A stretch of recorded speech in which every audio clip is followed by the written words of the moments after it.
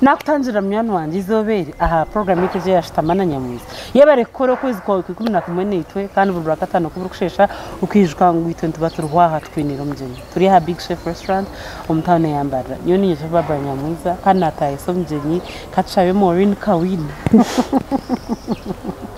Kawini nakora ibintu bikubukire umbya ubwacitunzi nubasa kubita sales and marketing iba nangundire binde binamwongeraho kumugambaho kuko no myambara aine mukwiseho ukuyazirwe ukuyahanjira ukuyanyesiro kuyashomero kuyabiro hakakahiyaka kandi ndangumbwenu abwizoberi nebyo tukuri obundi boryoko namnonga mnongo mushiki okagira cyo wamwegeraho nibogire cyo wamuganyirwamo umurugendo rw'amagaraje yishika kwija Big Chef restaurant ukatungo bwaje bakafungura bakagaburira buzoba kandi izo rira katano ntiba twine live band omwanyogu na yetija kufira mwende katanisa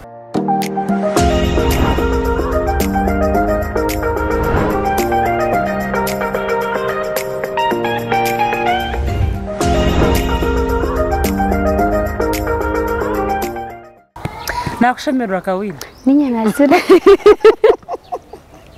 Wana muntu okoro stage myaka yo na utuba Kawini yeah nakazi nakunkikiza kukunda mnongo magaraganje Oriyo ndiyo urara utakatushabe nindaraje shani uko kurara nindaraje hati nyonye nakacha kundu kuteka teka uningumanyaho ngo murebitaro kumanya yeah mwenye nzire mutandikiraho utugambire Katushabe Maureen Kawini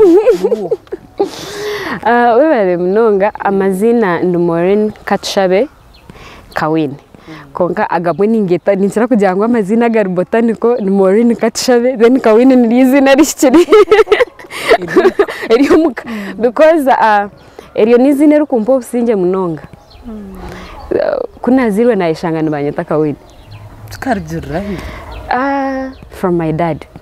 Okay. Yeah.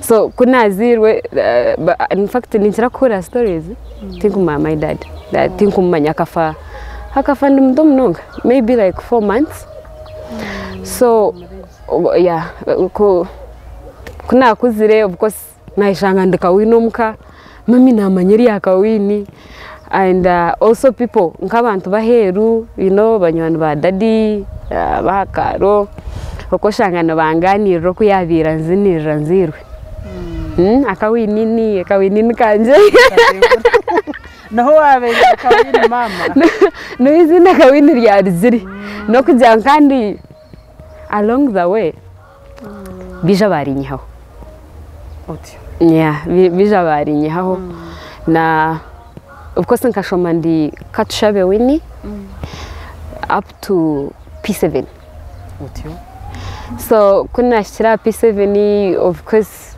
dedakaya fire and so my elder sister yija ya ayagire kitekateko ya manyangu if I changed to the Catholic Church maybe should I don't know kakano shancho yabe na tekateka akana hoping to scoop a scholarship so ya tekateka ngo maybe yahindura nkizina rikasiyotinga omurainejo numa nko kuna kubaninyijo wawe kandi kumbangu maybe you are a Protestant so nyine kugendera mu kintu cyedine kugira ngo mfitinge so I think that was the whole idea of the name Maureen abuka just think I use the P7 ninyishika bakumpa spelling izina Maureen ndakorumanya na namusini yawana nkansera kuryewa utahuka Winnie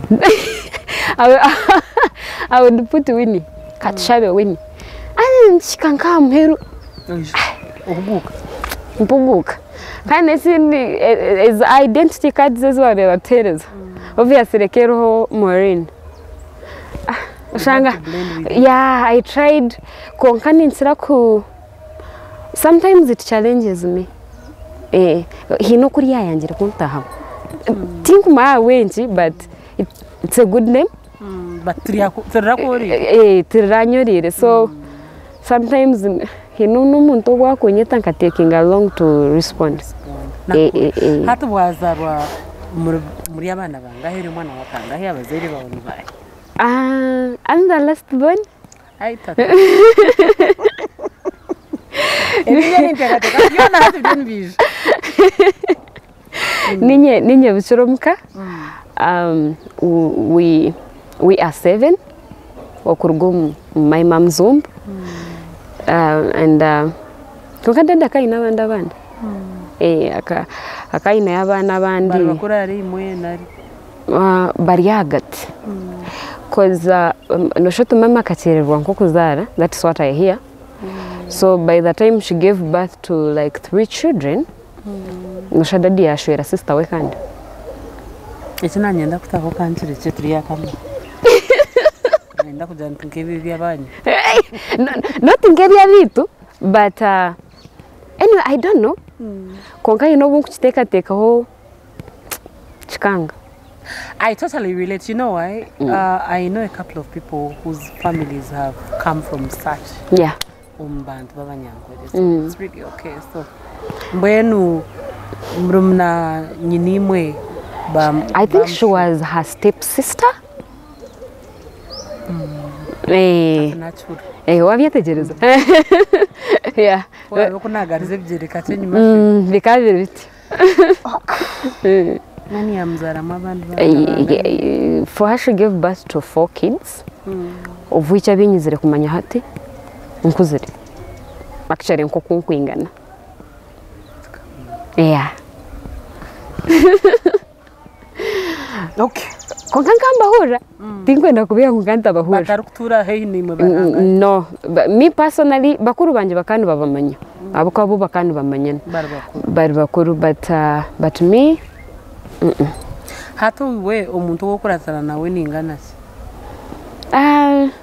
Sharon is older than me by 2 to 3 years, I think. Yeah, right. Yeah. So was that way? Rengo district. Kunkigamba abantu I was surprised. Rengo. Uganda, yeah. Uganda. It is there is a center. When I branch off, I let's say we're taking a taxi in a bus. There is a center called Chawagonya, mbwen. Ahapida. Tokujumanya. Ukabure. Nalema wakikachaza ngo mtawini. Okogam. There is a harho majetacha. Aka traffic checkpoint. Obana wakamanya. Then opposite haraka yanja. Then now handsome nkaka kayanja harho checkpoint. I'm trying to relate. Yes. But you know that Kalek? Hata kayanja henyu no mish. Harho aka checkpoint ka police. Naho. Kokubo yemeriraho. Wajiroti, let's say you're going to Kampala on your left. No reba fame kugendete. Okay. When you was zarirwo. No nazarirwe. Abazeri bakandi bakora. My dad, what I heard about him, I think the last story inahuri ushota kana akora murago. Yeah, he was man wakora chari mtheater. Was a surgeon. Yeah, I think they are what? Theater attendants? Oh, okay. Nakwetegereza. Nagira ngo akaba specialist. He wasn't a specialist, okay. He was a theater attendant. But I think he was a theater attendant. I think that is it. Okay. Abuka kuna budize mami yanje ati atshaka nakora muragwa tkonka izobari abandize gukora theater akashabarivu yata karebeshaga maya akarebeshaga mangu yarwara yashabarivu yata. That was his first time to report at work, and yet he was a trained person. Yeah, but that is what I heard about him, and of course akari umurisa. Yeah, akari umshija umurisa, and kind of famous. Abuka ko kuza tora bo twarabara no shangu izina hino kurukubanyo. Yeah, I think his name still lives. Amen. Kanyi ni makana turumka. Yeah, mama kari umchara umuka. Nuko bakubeta. Yeah. Akari umchara umuka kari mami wabana akarira almost everyone. okugira ngo no kuzara kwe kukabanza kuba kuke so you would find like no warezira abana babaramu so omukaka kaba hariyo babies all the time. I see. Yeah, omukaka kaba hariyo babies all the time. I see. When hatiwe wazarwa kunjo ishomero ni watandikire ishomero hato kugira ngo dada kayafire and of course at the time after his death nano kuyafire it is a hard story. It's somehow hard. Then nano ko bari abacire mbaka babana ito tukaba tutarabana oba obebyo nibaho munsi tinkumanya but that is how I found it kugira ngo life turned around for the worst or for the better. Tingumako kubasa kucheta aho kuba mommy had to start living mwena akatandika kubaho akatandika kwisi akatakatandisire when the husband died no way atandika kubaho because she began from zero. She did yakora ibintu byo nibyaba atakakora go masomo. I doubt yabira arahinjire before in her life. So that is when she started doing all these things. And komuntu wabe nakora kusibo Misiri nanachi my elder sister was already married. So babanza bamunyihaho bandeta mbara. That is how I started the journey in Mbara. Konka before daddy died akaya bahire Sharon, my elder sister onkurata. So for her she was already their child. So hati nyewe bandeta kugira ngo mwenu bachendeza hamurmo. You get? Ariyo nakora munonga and then she has a baby. Chikache bachira hadi. So atu bacho mukundeta kahi kun. Ebiyo muti kubyishika. Yesu ninyishika ndukurata Sharon na ishomero. Sharon akana shomero igana matazi. Ngamkurata hiya byatora ntona birentora. But tukujya mukashomera kuno. Konka kandi umukira se ya Sharon. Yeah, so after I went back to mommy, abo kutwahirize kufuruko mwitongo. Ero abe batsigere mukoza before daddy died akaba furukire bagire Gomba. So they had sold the land here going to buy Gomba. Mwenu bakaba baguzire kuri no kufuruka bari mu process zo kufuruka but mami bakaba musigiro mwitongo kujya akayine ki akayine baby. So bari abagenda no shada dinkapurani zikazi zo kubanza kombeka then akabona gukora ki kufurogo but eventually yeah and byagenda bitahatobo mama akwaza kutera. I am going to give you tissue in advance. Kakwato kabicho jurute. No, and shane chukushasho muri yecho no kugira ngo bakubuzo kuyafire no basota chishobora. Nyongereza kubuza. Ndiyo muntu okunda kubuza munonga because the fact that abantu nubanu banjangu nishana daddy like buri omwe they don't need to know me kuba ku mbuga nabati nibamagu no mwana wakabaye. So okugira ngo bakaba kigamba munonga naca muguma nimbuza how did that die bikagenda bita abwenshi life yahindukire so much no mama kubanza kushanga ngo ogu nuwo muntu owabirarezire buri omwe like abino buzare nawe abatine buzare nawe omuganda omunyankore omunyarwanda umuntu kushanga ngo he is a father and then in no time okareba ngo life yahinduka completely no muntu kuba yari nkenkonje omagara gabantu then achifa omudakikejo ibintu kahinduka buri kimwe kikahinduka nangwa obunda abandi kanoshanga bakugira ngo hakahohe biro hahohe myaka life yahinduka ahizo bari yorufuru wachetegeza And but yeah, some of the daughters that he brought up bayekwatana nabo bayekwasire nabo bayemera like itwa abana ba dadi ntumanyaba. You get? Ntumanyaba, so imumurwa. Hey, when story case, I feel like not going so deep. Konka, it is okay. So life ya indicate you ta twagaruka kuno already hiwa gotuze ahita tine hokuza ahatari yo najo kuzi bakaba bagishenyere.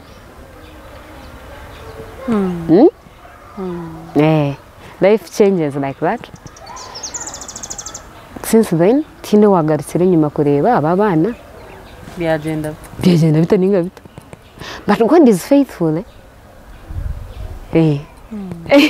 Inahinkikaga tukajya ntarango n'umurungi, because mommy worked hard, really hard. Kuyahereze kufuru ko muri yaga matongo yatunga ho kuza. After acquiring the land where we are. How did she acquire the land? Akaguza kuri. Akandi kuri akababe bahaguriza akatine hayini, akatine chaini. Awoko nakuriya owa dadi tayine chihire. Ahiya ngo bakamuhereze bakamuhente mwe bamujyango ne ya last born, who happens to be me. I even regret why she accepted it. This is my perspective. Ni teka ngo Katushabe no kujakira. Tikansenda gendere agendeje. Aboko first of all akataka ajifunye kujireta kuno. Nigeta akaine kujuguza. Esenda akajiguza mtwara abineji. Netado okazi kazaza kumwitsa akatoroka esha mwenda zichiro. Someone else helped her out of that place. Ya mzira tatu inomanya. Jangu tugende kandi nomushijo w'umuganda. Atachendwa kutanya gusa. Tenda chikejo atisha tugende. Atato ine cyo gukoraho. And indeed akatine cyakorayo.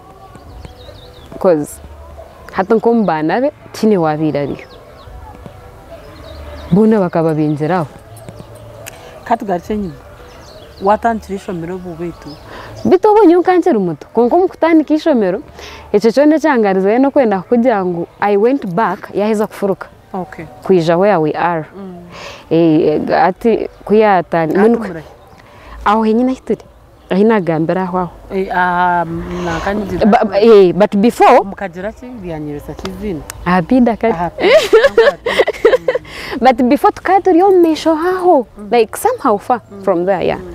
So kunagarkayo naza to the most beautiful school. It's called Barimanyancha. Ukatugarka Barimanyancha. Bariamanyanya. Izina kari abarunze. Barimanyancha primary school. And meanwhile, you can go to from. I began in senior, in P3. I began in P3 and that was second term. Katushabe, P1, P2. Bare miaka ba. Kani ngamburu rungu. Miaka nkanta jine kwa kani ngamburu rungu. Kani nkanta na kwa Matazi primary school. I wasn't a registered student. Just kasi badasharo now. So na jina ni manyoni rungu na zon P3 yanje second term. Nishika nkabano wa mukaga azu Tanzania. That time. That is a report I can't forget. Yeah. It was tremendous. Yeah. So nukwana tansinenti primary, but time ija kugira ngo classes zimwe zote ndazishomere. So sometimes kwankano sharahanga akana antebekanisize ibintu byo mwisho. Yeah, I think God knew that somehow I would delay on the way. Nkani nza kushererwa muhanda. No shanchabe akana achimanya. Narahanga narebe ibintu kuruga amhero. Kuruga ibukenderera kwija kuna ibukutandikira. So no show depending on when we decide to take him up. Hati no show akana achimanya cyo nashomire ndi. classes ezimwe zishoma izindi tenzishoma.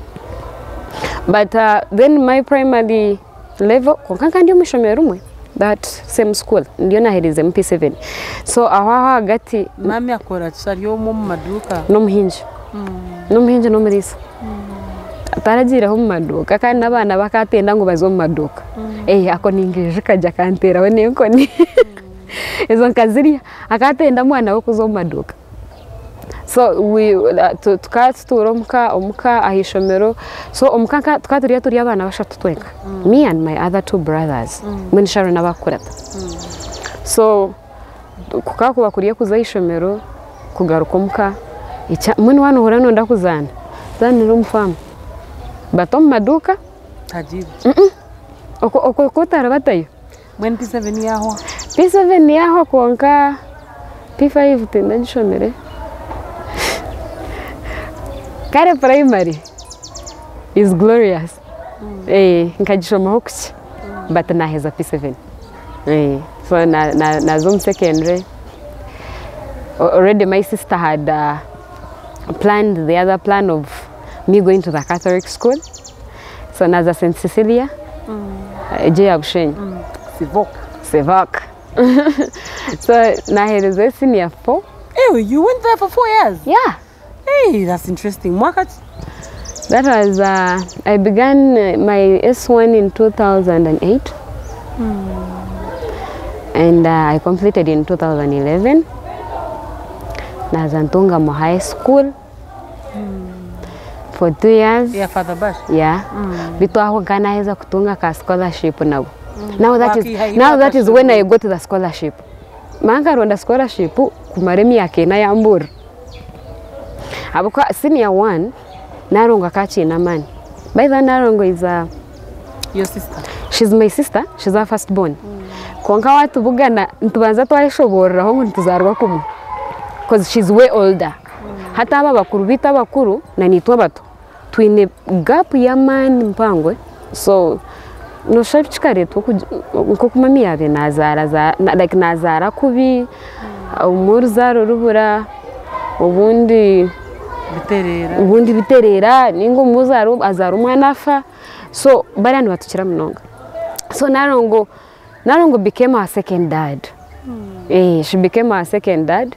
Though nawe huyabira she had a lot as a newly married woman in a big family with different perspectives.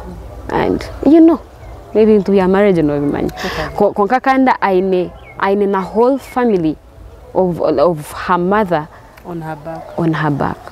So kanda akarwa na munonga kureba ngo at least buri yomo yagezeho kuyamukwata mukono abo kaba musigire naba buyabe nakuratana nabo abo bakamusiga because when dad died no shana akaza nko mushoka buri yomo yazo mushoka bari abashwero get konkito abato. She made sure that she was really there any day. She was there.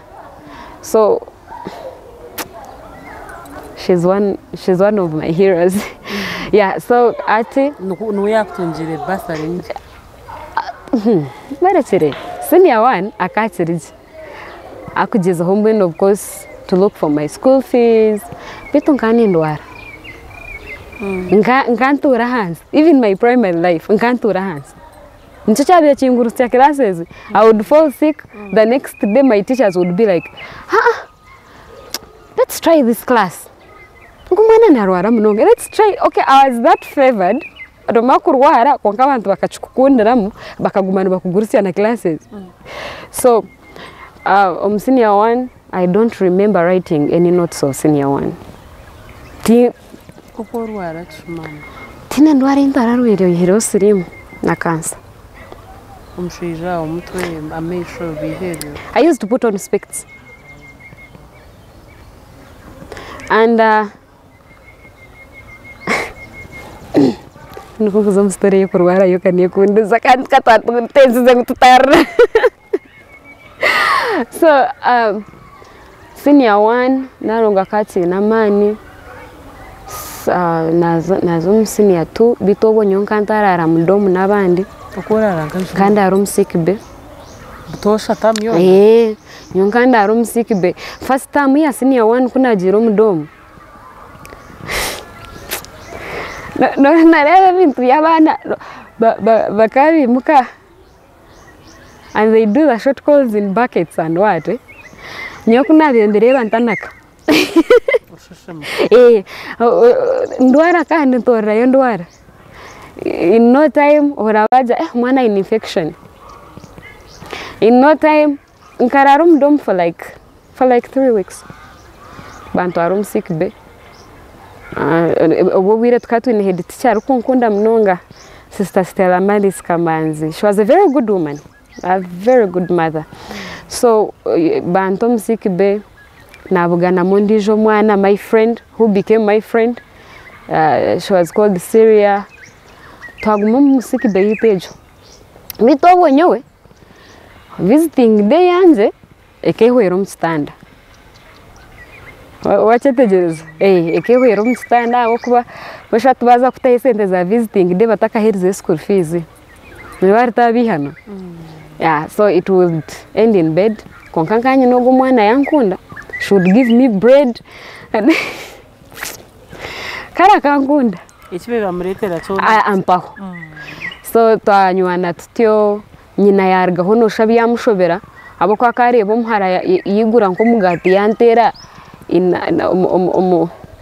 umchipapura chistabo atati this is yours no shana ranga no wabe nacho mukoza abo kuba katwabenturara mu musikibe abo nje abatafutegereza tukabikora mu musikibe but should share from there if they have brought 4 apples she will give me 1 baba reta chi ampo in front of her mom so the next time I don't know how ti mokuchata chi okuchamukwasireho hatkuyabiri areto mugata nanyandetera kagata kachi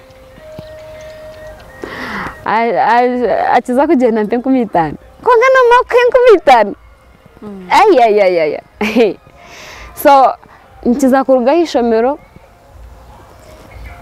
bandeta they had a car Chombueno tigita. Ntigita bampitiambara. So one day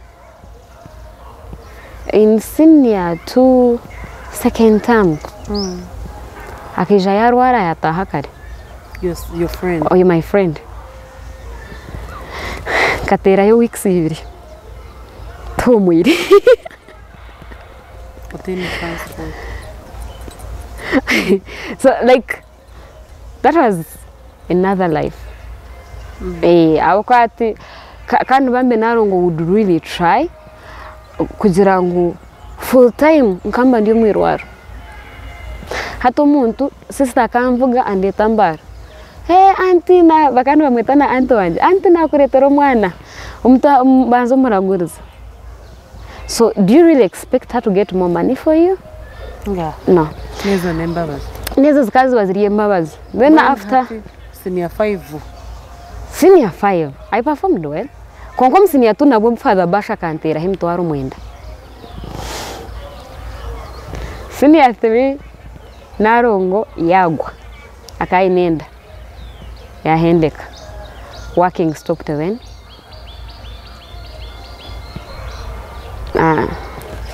Life became another one. Yarenga huyabire. Aha. Hataho cyatogota kitafundikira. Ishomero nabanza narugamo. Konka kubanchitame mukani mangu tindaza ishomero. My in-law offers a hand. That is what I will call it. Atojendo ture na mame. Gumeno shumera St. John's Nyawina. You know what that means? Wa nyokoza. I want to go deep. Can't come here. So koko gumutura as your descalling. Eriyo nizo barina bandize kushita makuru. Real crying. Awakanyonke buzo nkiga no mutongo wanje. Where am going here? That is the day. Kuna tunjire chance yo garuka muko wa mami. Kambuza. Nkanda kitirizaga ngo dada kafa. By the nkanda kachumbuzaga. I had never asked her bebe kugira mami my daddy kuna nkambuza ntukonka mami ntukonka ntati dada kafata ragarche. Okay. It is well. But I asked her. Nishika bukaburi yo mwaze tuchita mahero. Harubaraza. Yanje ati umuntu ko kufata garka. Agenda. Ati umuntu ko kufa atagarka naba yagenda. Nte ntukonka kana nashata.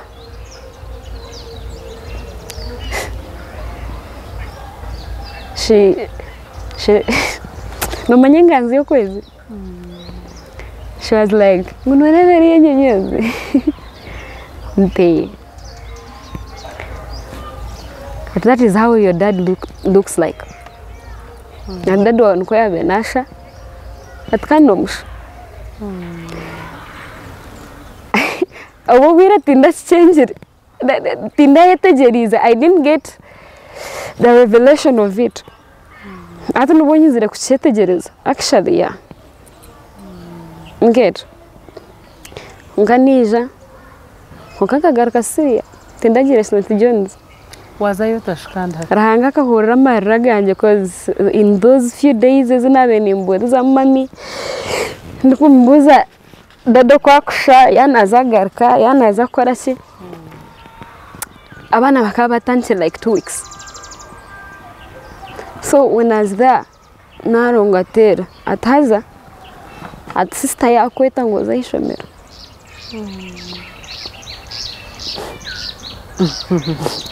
Bless the Lord. Wagaruka yumbwe nsiniya 3 siniya 4. No manye wangarire dadu wasiri. Oh bless her. So Syria went and told her parents. When she reported, ishene wa mtwira ishomero. Sister yamjataza. At siki benoza kujirara mwenka. At your friend's aunt got an accident. Takabasa kumugara. Jika kunu ndiye ni nyetebe kanisa. Zanya win. Banyita. That is how I went back to school. And I've never met that man physically. Up to now. Think I'm Buganago. Are you in touch with Syria? Yeah. Even daddy, we talk. But I've never met him. For some reason, I think man. Tarukora Muganda. He's in Uganda actually. Buri akana tambura mno ngata kahumura. But I believe one of these days I will go and see him. Please do. Yeah, one of these days I will go and see him. Konkama mi went to Manyana. Sometimes we would even meet in Imbara, kubahereze kufuruka. And even Syria we talk like Syria, are you remember? Kampala. Tinoru omurimbara among them. Actually, I think you know that family. COVID hine. There is one of our brother who died and akasachilitinga mnongo mahuri. He was called Cedric. Yes, I do know Cedric. That is the family. Yeah. And onkecha sasa zataka fire tukagamba video call. Numa baka banyeta small girl. Akanjira atkonga small girl no muntu arija hafataka kurebe. After a few days he died. That was the most breaking thing. Konka. So you should Syria yagarumu ishomero. Yeah, yangaremu ishomero. Na he's a senior 4. I performed well. And of course Father Basha kana herizaba first grade. Nanka basari. So you would go to Tonga my school. Bakushashura full tuition. But harevi functional. Mazeta cheze zaru bashi. Wobundi manyazari mu mayefsi ebyo ko biyashashura because I remember kamba ninyetenge mtwari 14 kuzayishomero na yiba mina gargo kokubo kani nkora wakora ishuma katandika koro msini yefeli ukora ndakunteza amurimo gunabandize gukora nagamba na naro gacura nantera because she doesn't know. No ishka orahuri amarogo kweta chibuku why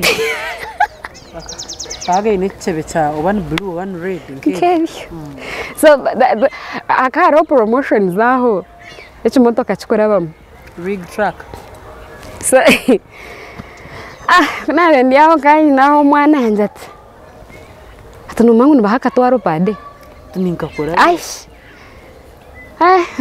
obo shitko natanchire kuguba ni nyongeraho actually that is my journey to marketing now biona mabiri mixed up nibishobera buri kimwe nikitandikiro mu kindi so nabanza twaguma tugendera ariye icyo kimotoka cya Chibuku so that was one term actually that same term I think that was second term nabona atandaka so yeah senior 3 bit so kuna bendi yaho like 2 weeks nyonkandenzi ya mu 2 weeks kuzayishomero ejekeriye mast so in those 2 weeks kutabe turi nko keza matukaturi foot poto on promotion so one lady spots me kari mkazi w'umukiga ati bakaharawe atorakora cyao I don't know what came to her kwaka wo kuyandebe no shayari andi umwana and indeed I was young really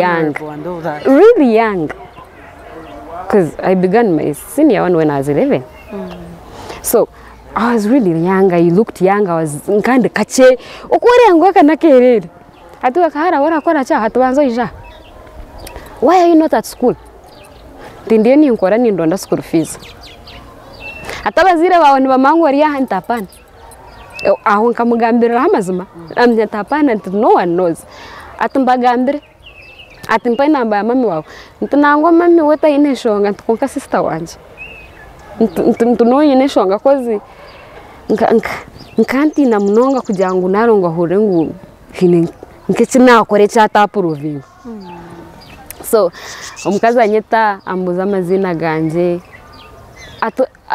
atiroko gen atunoza hezari yari contract it is ending now at every holiday if that is the case kugira ngo none ronda school fees get my number ogumontere nkomurumo tindagera kumbuza nokora nkahino bani bakwetoha nyo chikure cyanya kamugambira izina ryanje yatorogwe na torogwanje yampe namba yesu namba nkajibika naza ishomero nkanguma ningereba ho nto mukatabo actually nkajihandika nka bitabo bina inyuma y'ibitabo nkanguma ninjihandikaho hati kunarizira ishomero namtere my name is so and so wakanja ngufutero mpomurumo atukabugana nkai mugambira niwo karakabire karakora hante hate atkari atmit tomorrow inimbara nyotinguma bakari imbara obe mwene keri nka chance biye byarange byakora tu ngenda mu bugana hari hakaro supermarket bakugeta byashara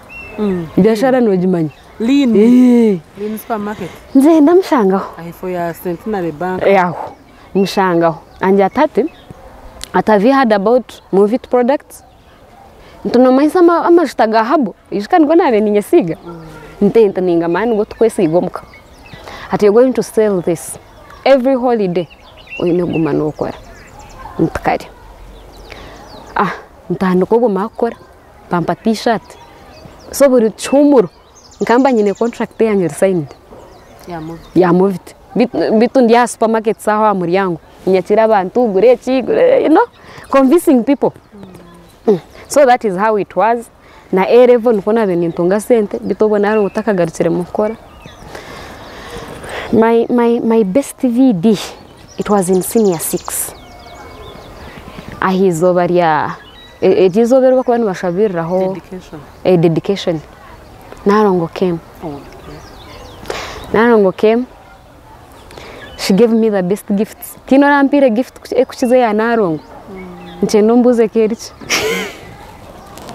but it was the best gift ever it was a couplet made like a heart kayo inakara nanikas nanotu but I was the happiest. I see. I was really the happiest. I don't think it will ever get out of my mind. I already in stress nkana cherererwa ku registeringa. Maybe biona birumu. Myaka nayo tata yairwa mukaga. Ego. Final revision. It is senior 6 cent mtari 10 ya registration yabura. I remember calling my nephews whom I thought had money, kubano mango aba bine sente badije. And someone tells you, haza bone narongo bamweta Mbabazi. Kwari Mbabazi yabura sente. So I think they would feel like I was lying. Zabura. The person who helped me was teacher Angelo. Akari teacher wanje wa literature. No wanyambire ku registering. Bito bandu bona baheruza. He helped me and I registered. Yeah, he was like, no, I can't miss my bright student. I was one of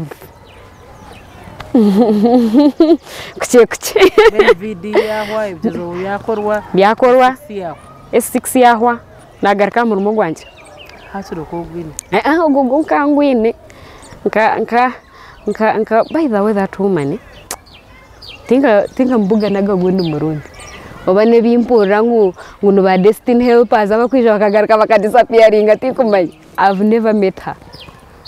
Fine nangwa naho ndahurire ngo arinka. Yeah, so of course university yanga tinda tungire basareri twagaruko the university yanga and by then nkanyine kintu cyo oba it was desperation ninga shukura nguno indoshome. The determination was high kugira ngo ubure cyo wabirorebo ko kireba mu opportunity haza ejo determination ko yantendize kubi yinaba kuzigira amenye be bakahenderaje. But I think for me it didn't end well. It ended in tears. Nkanshanga ngo nindeba opportunity in everything that comes away, like my way. Ugira kariya kungamba na mnywana wanje akaja tutisha tigara ikigambe tukamanyi burti warebo tukamanyi hati kana kanyine ndije nshobina abire nyine umagara eyo kuronda for a father in every man I met. Because you yearned for a father. Yeah. It got you vulnerable. So much, by the way. And it broke me a couple of times. I would look for a dad in them. Like, I totally understand. Yeah. As you relate with them, there's this character or thing about them you are yearning for. Yes. And you expect, you set the bar for them. One time someone told me, someone so close to me, so dear to me, by the way. I don't remember what I said, but all I remember, she was like,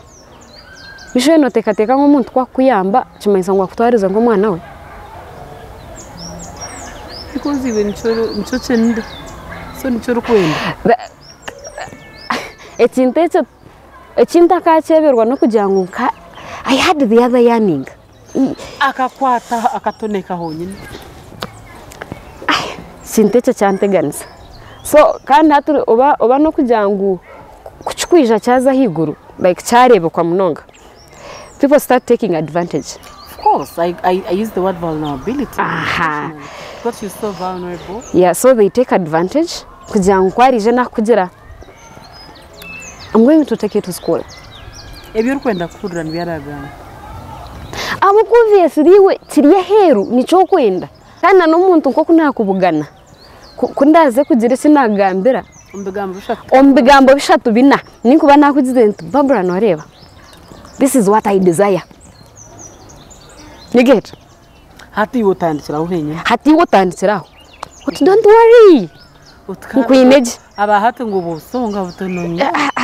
It's not cheza. Do you know how it ended?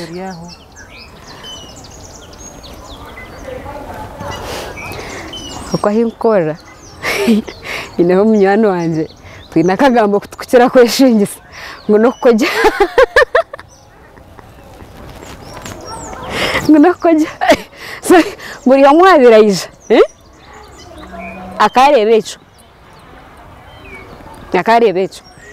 cause nyonyi neho no wanshashurire ho tuition ya 1 semester at mobs. Yeah. Just to take advantage of. Yeah, just to make sure that they have their way.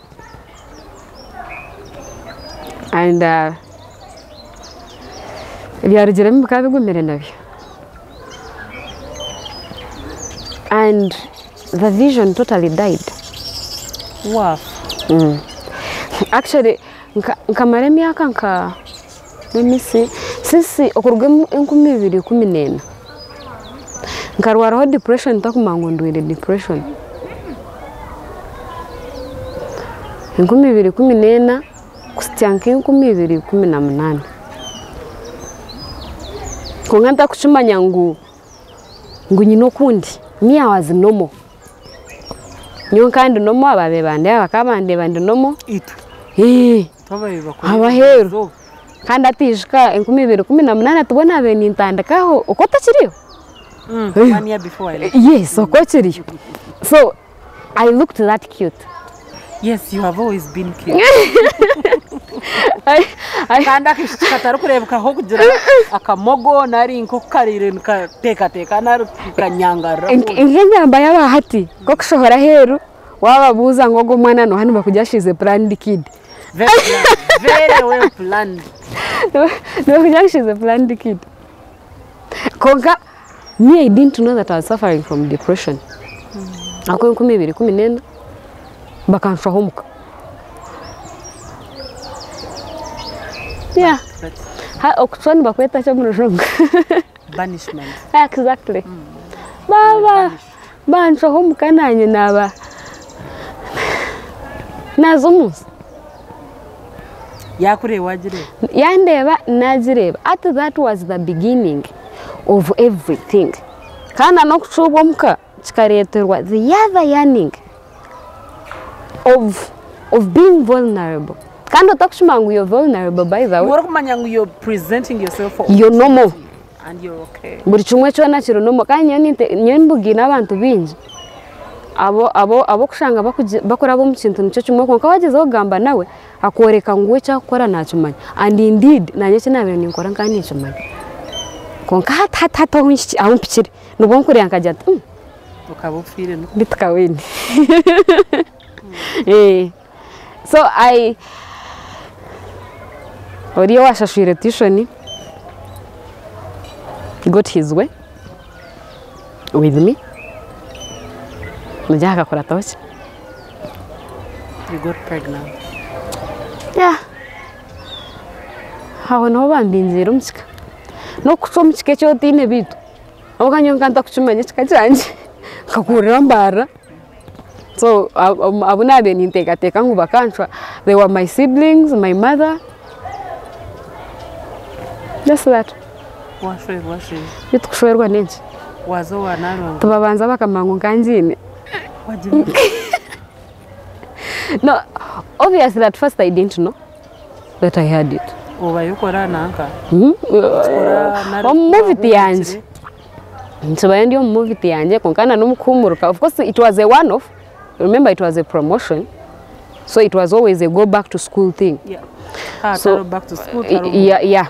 So nanobundi actually in that same time I had a contract with Ubos.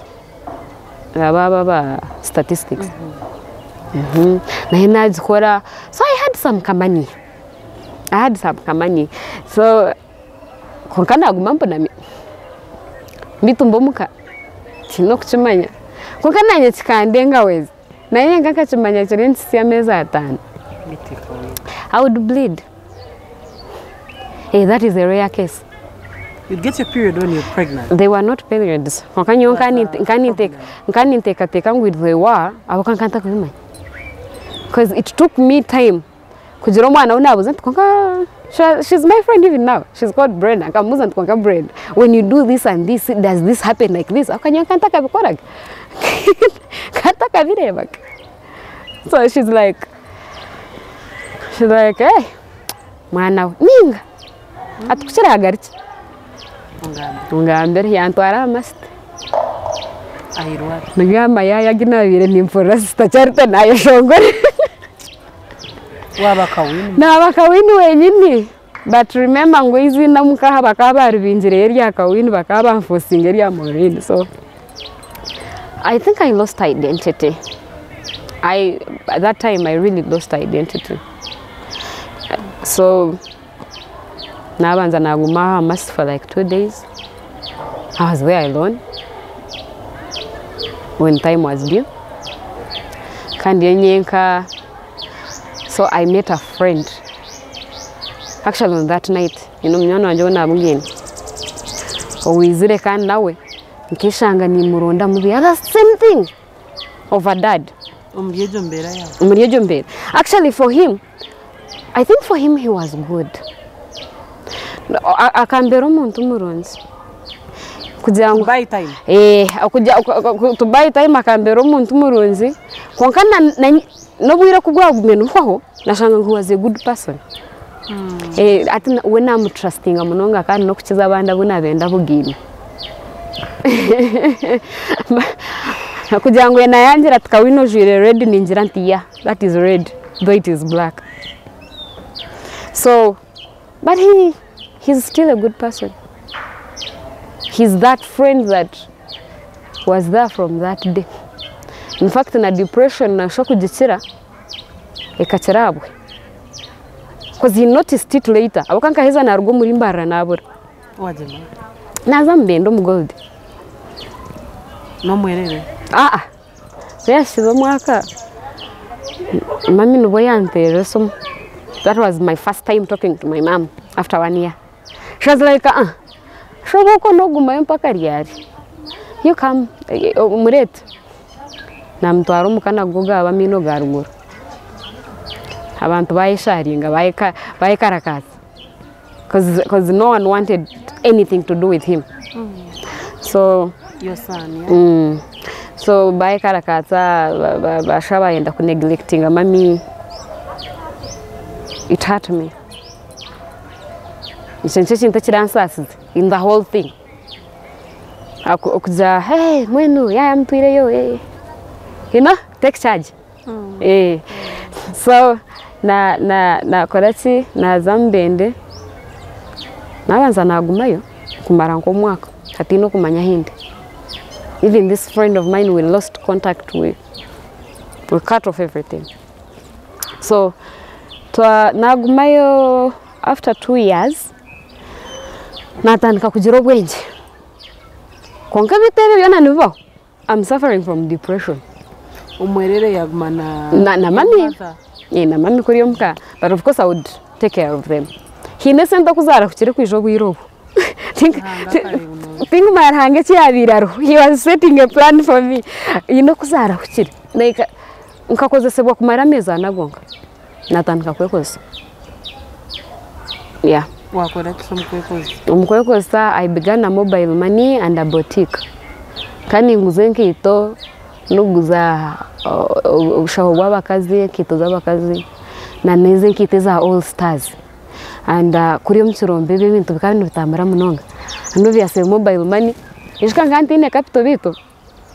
Ngatanze mtwaro 50 nyine kombe kakaju ko koreramu nyine kurondaho korara.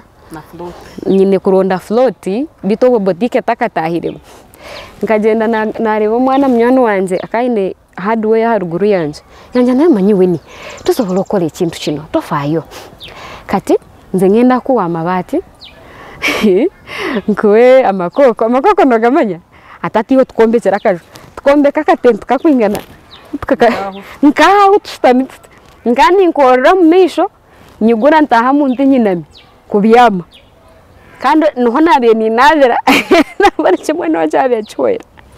So aho naho nkamara amezi nkabiri in that setting meza abiri kugahwiriho natunga hande nyuma so aka nakakora akaje ko koram then natunga handa inyuma aho korara onka atubari abana ko babebaza kuzombiyina kutimba imicanga itakeri yo bariyeto mcanga ko babebaza kutimba imicanga ushanga umwana atakwenda kutaha mune sento mukino and already tukatabira abanywane kandi akakubrenda ingine so bakabansigire sente zawe hati nyonsiba ninyogesamo niyo yambebera froti yanje ati kunarebera biti akasenda kinabe nasti nanje nanashubure ibintu mobile money ya cigarette ine ona 10 ati yo mobile money nganje koze sente zabari abari no bazakora umwabazi yakija wene ndi mungenda waka zaza ziri ya froti omekinga shwangu waziha watunga kasho wajuma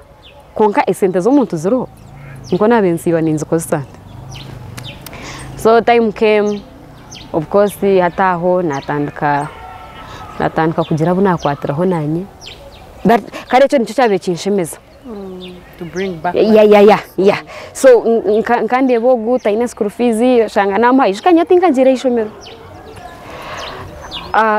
nagumani mtwaza ntyo so one time I get a chance to think about something naibuza ntukatinkaza TV nkakora tinkaza TV nkakora bitobonchiriyo mchirombe oguno mtuma kunja konka mwana wanje ko teenage papura hari roza yota bitobo nkana tansire kumanyana muna bantu nkani nkrija tinkwijko unabandize kumanya haro mojo ntwara nawe bamwita Asaf wa kamera numanya human rage tinkwijko unabandize kumanya hata kujangu mun that ka celebrity life tena kuba inspired tunaenda kuza TV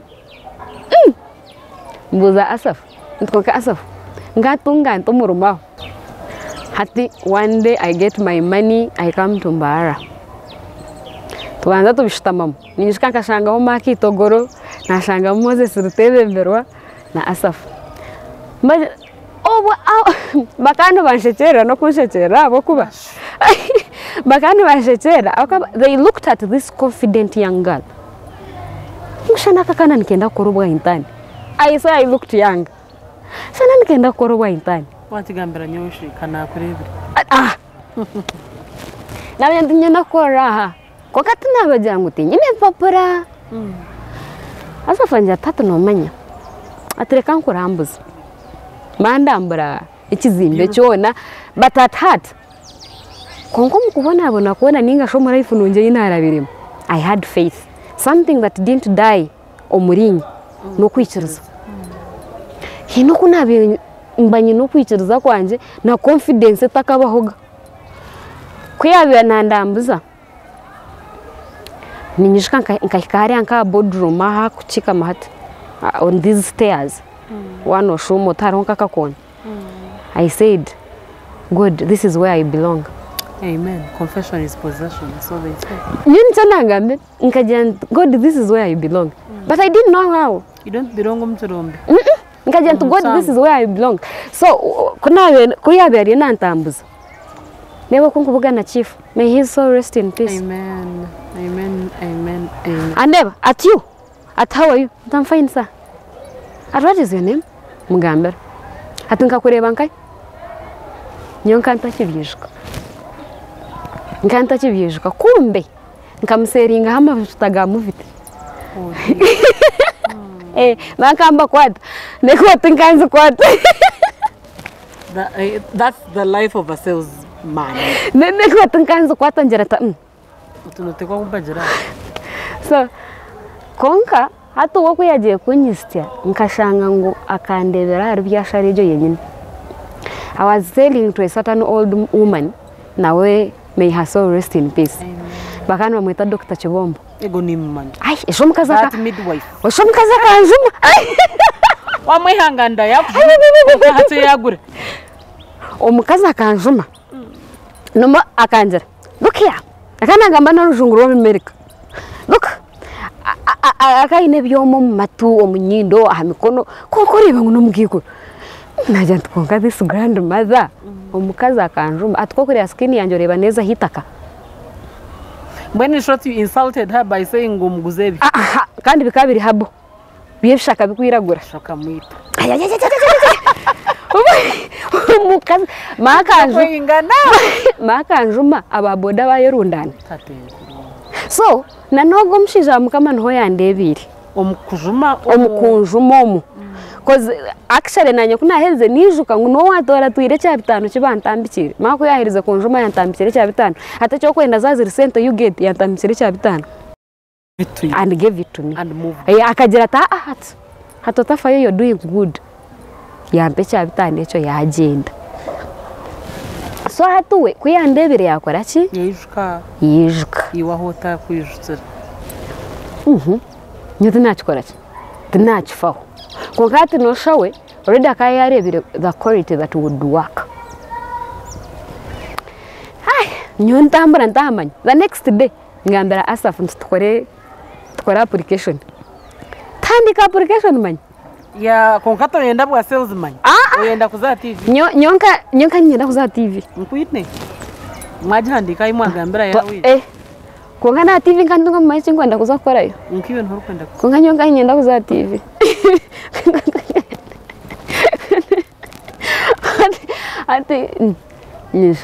hati ngambira asafu ntataga gundusha yamanya I think he remembered me from somewhere atatogo na headinga sales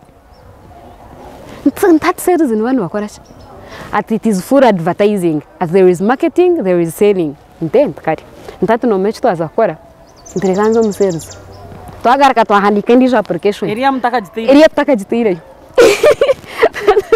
twahandika ndisha application twakorea sales person hatati wo jumundware ntikare sales tikastar kweta na jwaraje omwanya ngo kujya ngunta ya application nkaze namura mtenda mjana I want to work with you tinda muhira application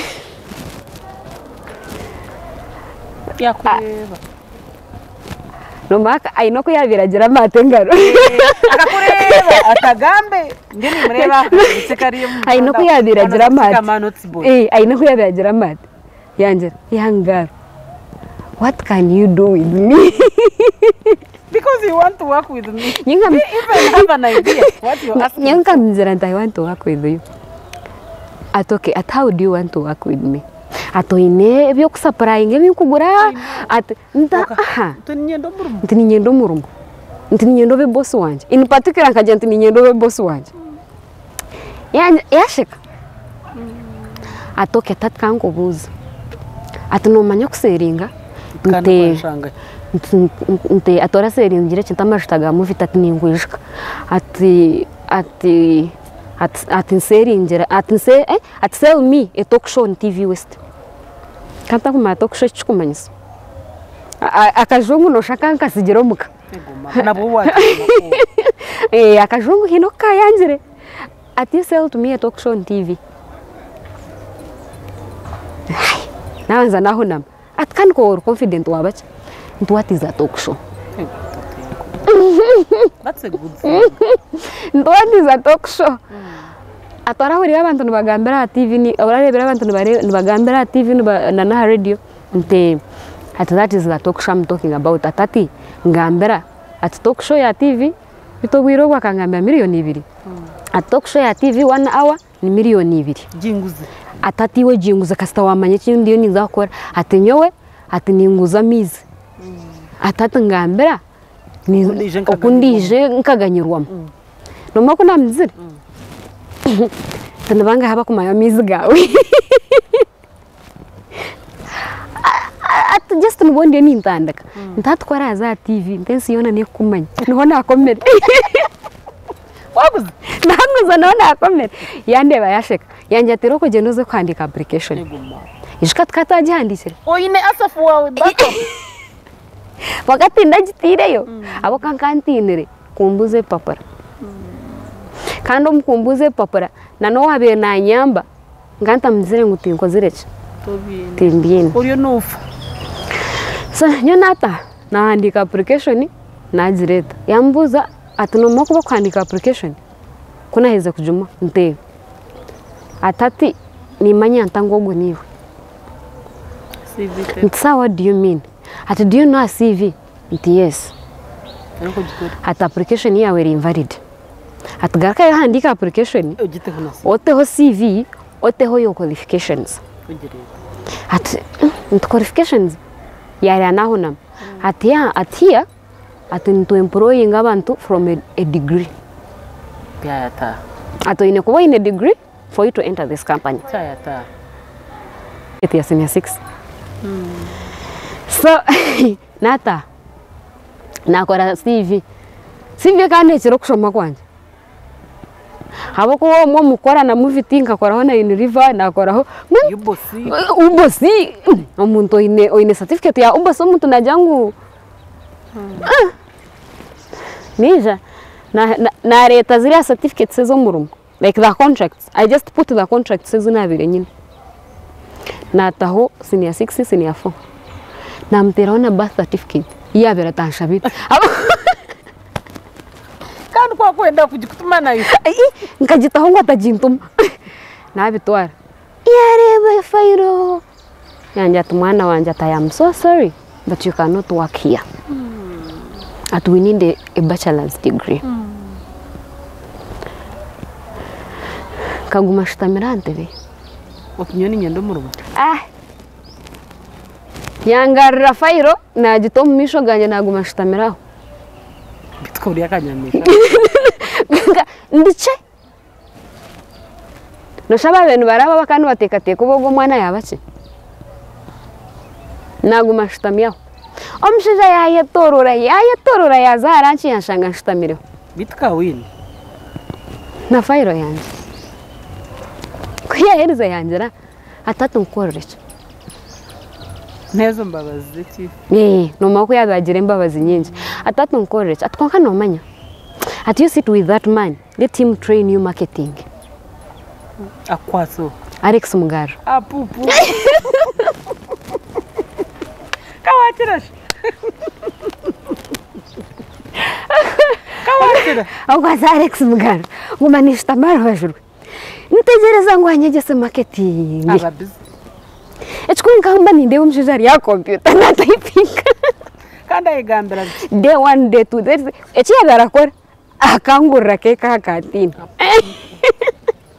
omwabazi nashaka yahishira hagati I don't know what occurred to him bitu mubende nkasigaye umuntu nankora omwe kantoro kangaruka mubende ngaruka think mecha mwiziro mutwe omwabazi yambuza bitu notora nkaye tkamukoze ate atkamukoze te atkare nategereza nyegesa marketing Oba kandi banyegesa patience every day kandi kuna vencerero ateresum ataza mukama wawe yashangwa takizira nyija ninyuruka hagarika ngora keke ejestore ya keke yo unyachai ya mare ndiya keke ya mugazi amparifuta mpitiaho agumiza mu mihanda akata kumahi mfutura kankomye mu muhanda aje abakuba naje muko after a week chifu yanje atiroko tahe ntuza kweta nata amana agarika mbende nyonkani mango murumo tuguru ngani mango murumo tuguru oyambire ku training akanangurira keke taine charanga mbire ngansi bamushtamintaro basho ndigahondo agarika gura keke ndisho nagarika mbende naza kora bitobo haka chankarana manyango birombe bakabiguza manyango biki babanza barutinge kirombe cyumu cya aho twabe tutari bakani baketa ngo n'urugongwe hati ngo abantu bababinga urugongwe mabiki abamwe bisha kunuyo witurubari konkito tutwafayo because the woman MP was like abebubari tebagenda bakwatako ekibadde kyetagisiwa kyekinekeno so itwe twakora ki relaxing so I remember it was a Tuesday ni mukakare naza Kampala na shopping nkakoza buri kasenta kinabiri nyine na shopping ebintu byo muduka nagaruka that same on Thursday jika wija that same night wakora display on Thursday shayi 10 zakashesha tuzakura amasasa higuru kwekora mukureba hero twatine amashanyarazi. The army was all over. Kanda ekintu kinayegire kunkureba abantu abakuru ntibatine entaro. I know what they went through. No abantu nyonkarga no mwenda gunashohwire njwire. Wajimaje? Mahati nyonkarga kuri inabe nindara nakingaho. Nija kunu kugira ngo mpakire ibintu. At least I secure some. Kuriya nkansigire ibintu bya mobile money. Ese umuzona nkanyine mu inaretsera kutokinza. Aho twatine amashanyarazi. Akaju mwenu bakakara kajukekera tente. Baje bambora ibintu byona babitwara emyenda bagitwara like hatkanda kunu yahaduka hindi. Ishika taro mutoke kubasa kukiriza ibe bintu. Uriyo no fe. Oyine kweko romugugu gwawe wakagutwara samuhuye ukagushereka ukagaruka kakiro gundi. Nkihayensha hemwe ne check. I paid the certain guy yanyekorera hemwe na yekorera ndijo. Hatebe bikabitaka competing ngo muri mbara. Nibyo kironde biya. Mbwenu bikabiriyo byo kironde. Nkabiguriza no kubiguriza kugira ngo ntonge transport yo kundeta bukankanta jinga. Nagarka ni jambara. My sister looked at me. Actually, I think that is the time I came back to Narongo's house. Officially, mwenu biriye byenyuma birugiremo. Nubongaraka. So nagumaho. Konka range cyakora. Ranga kwenda kunyeho stress. Chifu yantera. Nagarakayo. Kuna shira yanjira. Ata, are you prepared for an interview? Yes. Yes, sir. Ate atkari. Atubori yaho. Pureno kuzo mu interview. Yahita mugara. Yamtaho. Rero banyi interviewing. Ashinkanyi ndakinashomirayo. Desk tine kinashomireho. Nkarya cake na chai ya muri. Banyi interviewing. Konka akata kumbuza byabe bikwatirine no murumo. Okumanya your life. Yeah. So beyond the job, what are you? Yes, he was talking about like beyond the job. Yanja toke roko jeneni nza kweta. Nagarka nata. Kuna bendiao. Ati have an interview. Three interviews kazaza kunyita. Nzenda. That day hakaru mabantu binje. No boardroom. Karu muna ba Kampala. Hakaru muna ba Kampala shiba bahiwa bamanyire. Nona be nimanya konkati nimanya ngo akari gashomu akari akari amana nogo umusheje ndije unashanjire na agenda ubwo wetari inyeba. I think I will forgive him that I will meet him. Nkachumugambere cyankozire. Ubundi umusasara resigning akana shora akana agenda head office. Akayusura nakora. Akari ari mbara. Naka no thing James. Saka mate. Byarhanga. Aho nzatsimba haka. Yaranga shikaba musheje murunza akakora. Akari umurungi konka kankora kubi. Aho kankashitamo mpanomo. Meanwhile izobere kunashyireyo. Nashangaye n'abandi ababe bapurayinzira. Abana bakandi begamba ho marunzi. Uhorogu nabuza no maya manager. Nyoni manyan manager nanga. Nyoni mama manager nanga. Okay, I think for them they were familiar with the place. For you were coming from your Chirombe. Nyonkani ndo Chirombe.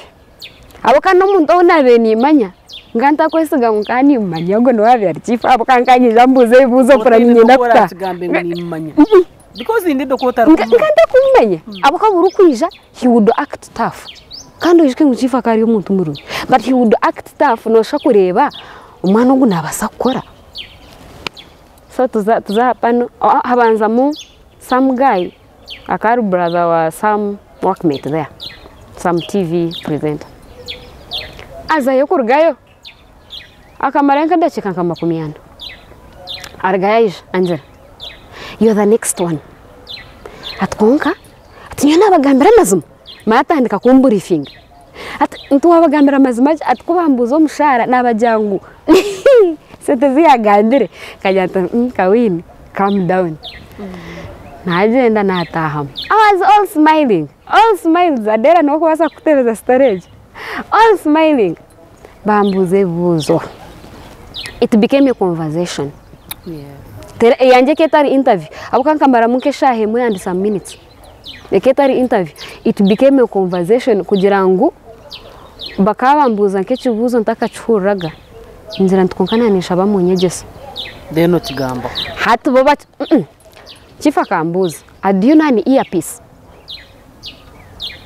hatu earpiece ngandi hi kumugambira byoma byo kutomato kumbe naka advert newspaper okay so nakesumuria ndako nakachi please teach me anshobora aretihure arihayanyoreka this is how it is sold mama ashomesezomu hati nyonka ndio mu interview ndio mu orientation ndio mu training byona agarka mbuzi at do you know row third aitatengo hazanka row third yakawin what is that sir at but what do you know Nesho makambuzi what you had was the willingness to learn me I wanted to learn for me most important yes me I wanted to learn so bagumana bambuze buzo batyo hati David aguruka nanka James byarhanga wanje aguruka yino wabi akwise fire areba hagira you girl you're too confident bitongani confident ndokano shoto ndiyo muka but I made the ambience for you which was actually they were really nice konkati no James trained me of like I think he was training me how to be patient. No, but also if I can interject no boro takachigambere the entire panel can't be good. Na chechero. Yes. Na chechero. I do not know. The James I know is the opposite of what you just said. And I am dying to call him after this interview and say my friend. Na basana kubata chichishika. Aboka akareba umfaira yajireba. Yaronda qualification yabura. Ego bamba. Yeah, but the confidence you have, I thought you were qualified. For you, it brought you down. Hata nyewa kantera. Kando boy, it was another thing for you to thrive. Hata nyewa kantera. Irakeria beri ya higuru. Yatanka kuba faint. Wabi intimidated. Kuya hezaya. Mugara na chief batenzi. Bakaba hunami. Adera kariyo nashika. Because probably he was even being a bully. That yes. Is the James I know. He doesn't bully. Ati, I hezanjera. Okay. Ishka kana atira hoba certificate. Where am I laughing? Ishka kana atira hoba certificate. Bajireva tatu. Ajireva. Ajishoma. Hat. Father deceased. Ati, do you know your father? Bito fati. No worry hano. When I'm manya. Ishkira kariabire faint. Wafire ariyo nabuze bitabu. Binkwenda kura. And then in Hamzerza, I am the other unbreakable guy, talking breaking. Kongira Kariakabiri. At you don't know him, yes. When did he die? Bit James. I don't know. At how old were you? At 4 months. 4 months. No mako ya murize. What kind of life did you live after that? That was actually a good question. You know why? It prepared them for the person they are bringing on board. Yeah, it was good. But me personally, yishuka ngo mbe mazire myaka nindabo muri cha kintu cyo kuronda a dad in every man I meet. Watching. So ati wako kujoka mbuza ngo what kind of life did you live after that? Nagar kan kijuka life ina arabiremo. Otamuine nkagiranta nko kunayigama nuko nayigamira ntante naguma ni murebanta amaragiruka ebiwaye hangine byawe mbona kwa kwehangana kona kukahwayo noma kuyamburize but you've been so confident what's not happening. That was insensitive. Ai umushiza kanyita even Olive was laughing. But when they laughed, I gained courage. To make the room lighter. Yeah, kubasha chire na jiramuntu. Nagar kana smiling. I think that is what won their heart. No sheche mchacha abahirize bakaja Kaka bako. Omwana ogo. Like immediately nkasmilinga ngo otakura kandi rakariagaruka nko kuri yana rugamba. Okashot think kumanya. Thanks to that laughter. Ai sabana bashimerwa chief yagaruka yambuza. Nguso if we hired you, what pay are you expecting to get? Yishkangandire kuruzinga buri kimwe that I had built Korea, buri kimwe cyona kikatsirigire kufa ntakine kintu cyona. Na no mukandi kufiringa comfortable. Namdira nti me my passion is to be in marketing. I want to learn marketing. And if I can get a certificate out of it, it will be enough for me. When you're not hungry for money. At so tokwenda sente. Akachigamba ati muri nyakuri. At so tokwenda sente. Ntatumanya yetenga transport ni nyetenga ranchi. Chifu yasheka. Yanyangwe niwe. Nguyo notekateka ngo performing to mu interview. Ngabajanti nyo ni jantine chingumanya. Ntkonganisha kwega. Cause I cannot lie. Tinka koraga mu media house yona. I don't know what it means, but I'm willing to learn. And I want to be part of you. That is what gave you that job. Because every employer wants that. Ngwe ngukari. Ngwiroko zende. Ntuza kukweta. Baja nguntegerereza hansi. Hawakatwenda bakaba tugira. Wargam otegereze ngunu bazagarukana batweta. Enda tukwereka practical part of it, I don't know. Nyoko bangize ngugenda ntukweta guma reception. Nkakwata baga na hata. Ente mayenje. Imana. Nkani mangu tinyine murumo. Akwanka kuna shohira heru na guma nintero tushani. Tine kibambuza kinahika. Washitegeze. Omjija kuyambuza kibuzo nara. Warebebyo. Crying on the panel? Kawina ato ine homorum. Waza kambuza. Nata. Kuna hichireyo. Najant God, please pave a way for me. Nkamarebe rombiami. Ndiyo nintekateka bimbe nimpendesera byona ntakibireba. Ababenu batekateka ngo innocent hati tubarikirize mutozine. Ababenu batunga any hand from you. They are not going to get it. Nganye nabana ba my sister, like I would give them a hand somehow, somewhere. Nagumani mbateka chantare nahuruka. Aza kan huruka hakahuruko ine. Ine nyama mwana. Kuna bendi aho hagati. Nahurira karianjira but kawin. You are a prayerful woman. What is holding you back? Why are you praying at that time? Nkan shaba ko nkanta ku mangunduiri. Mino hairo depression part of it na yeriyo. Na gambara hangan tat kore chokwenda. Na bergam. After 2 weeks. Chifu yanter. Bahanga ya koro kwa rukwenda. Bitu nabara unabenyi napano.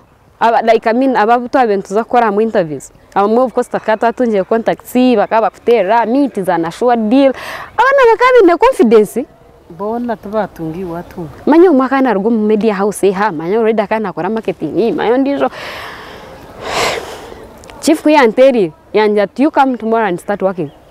Nte ato hazo ria probation nataka excited. Natandika ndioko. Naronga jero munywani. May his soul rest in peace. Tuguragara matosho. Sarongo. Kuyande birati. Atmwana. Atoriyo wanarongo te. Atijanza kurondera ba customer. Yushka bakaba mbere probation ya 6 months. Bless you so much. Yantwara Riantonde. His hand initiated me to Riantonde district. Nkashanga mayoro almost ndukuseringa every institution in Riantonde. Bless Uncle Matt. Twargayo. Yang connectinga na afande bashisha. Nawe namuyaho order. Manyo in 1 month.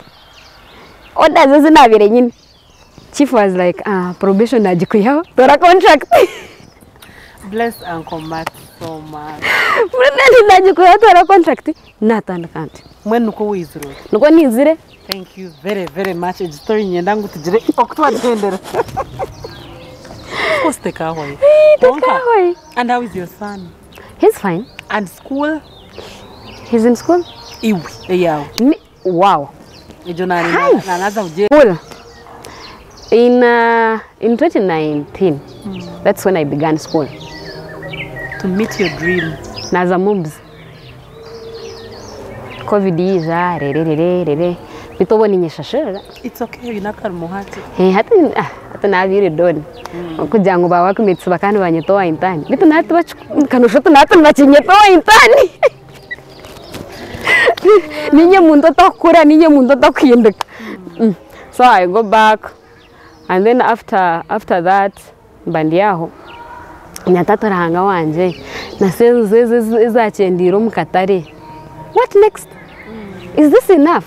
No. Bandiyaho ndiyo mukushaba kwanje konke byona bikija after healing. Because you said what you said to God. Yeah. It came after healing. Kandi kuna kizire nashanga ngo binte binabire nkora normally. They became abnormal to me. Abakanyewe hineta imena ishangire ho ndikunywa maro. But okunywa marwa it was abnormal. Nkanta sinda. Konga nkanywa gari abnormal. Ngakugandira. Ranyireho waraji.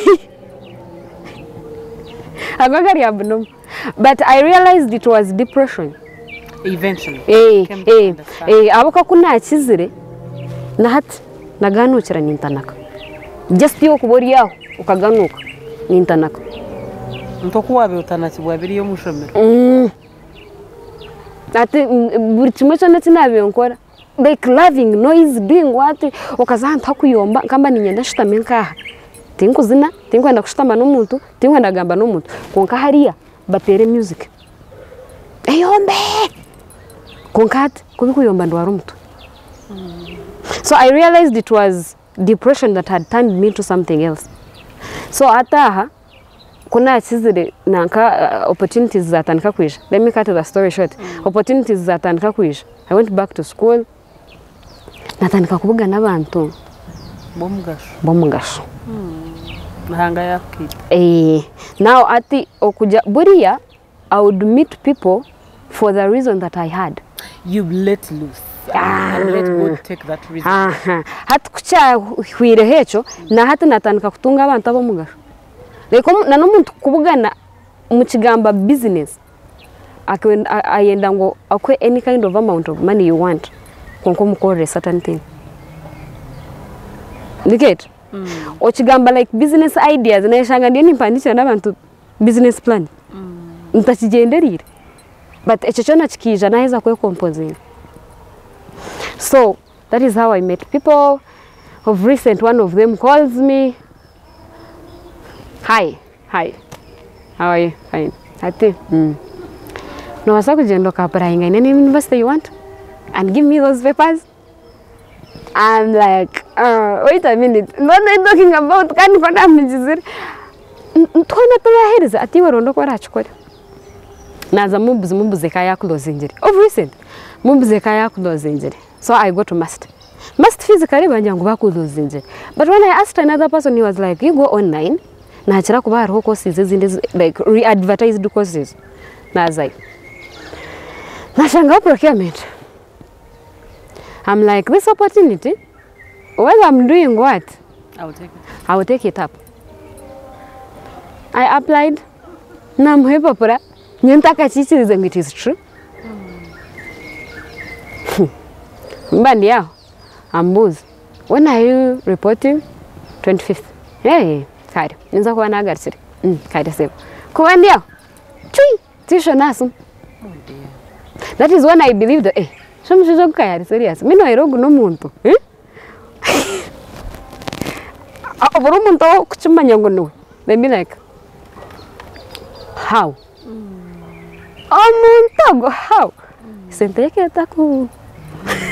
Ketaku gamuliro. I don't know why they know him by that. Konka no shati nk'abana b'amahuri. No mayito ntantwara n'abantu bingi. Of course. So we relate, we know, honorable so and so can give in, so and so. Na twazati. So hati no shana one bamanko muntu without spending that much.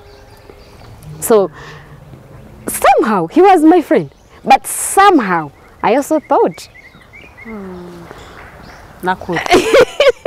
So konka chashir. So I'm pushing on. Hata na in the student. Mbara University. And it will come to pass. So much, so much. Ndiyo nichireba njisha. Amen. The last one word. Washwerwa yari umushwanzi. Tinka chiteka teshire. Yeah. Hine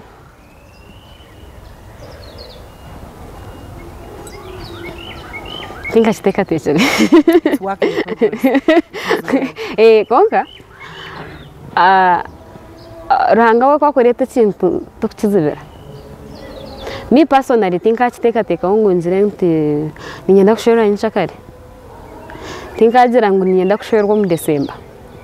But if by then kastia time najunwa. Nyo kureba. So ruhanga kwari zira tatka we no manya. This is the time. I will go. It can even be tomorrow. So it's an inchigamba kugira ngo nzire ngo think chakanisa. Ako bwiro bwinji my siblings they think I lost faith in men. That is what they think. Abo kuba umuntu nono mureba. Hati nyo kuna heads na shanga ngo it was me who was wrong. You understood everything. Yeah. You went back to the drawing board.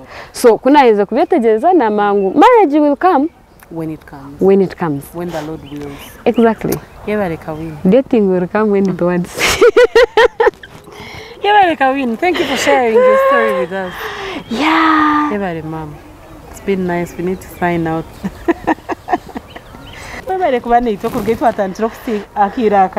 Katushabe Maureen Kawin. Kenwe na ngunzire kinagaruka mu buzima. Konka wareo mushokwari ahari dire byarabirem ferishe nyina kabemburisha na kabomwana bucura akazo mu ishomero n'amashomero akahwirwa munywano wa abazeri ba munywano we na wensi akayija akazamo kuko abandi badizamo konka ne byarabiremo byashitsereho ntabwo kwamukwatireho ninyira ngo watura tindabwacemo iburiyo ko embozi yakawine igikangira nk'imico wagiha mutanga ninyita Barbara Nyamwiza ndukora ha Big Chef Restaurant program itejinesha tw'abanyamwita ba Amity Realtors Limited mbavuma takumbi renderizwa kandi umuturu tukuru mutakafera kuija oka tungitaka eri kubasika ya farm eri kombekaho icyo nunda cyona isyo real estate aba Amity nibatweza cyose ga house Makansen Street aho mtown yambara ogumye